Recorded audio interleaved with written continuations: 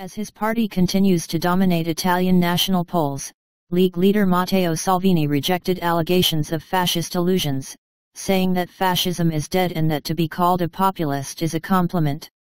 The former Italian Interior Minister was asked in an interview with French magazine Le Point about his upcoming rally on the 19th of October in Rome, with some comparing it to former fascist leader Benito Mussolini's 1922 March on Rome, which occurred in the same month.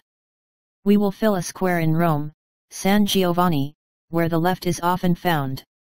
It is also known as a concert venue," Salvini said.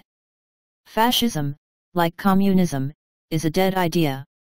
These are phenomena to be studied, but neither of them will return," he added. When asked how he defines himself politically, Salvini stated, "I believe that the left, right, fascist, and communist labels are outdated. I call myself Italian, neither right nor left.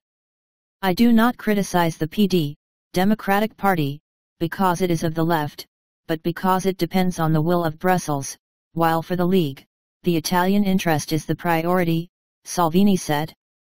"For me, populist is a compliment, it means being close to the people," he added. Salvini's popularity with the people continues to dominate opinion polls.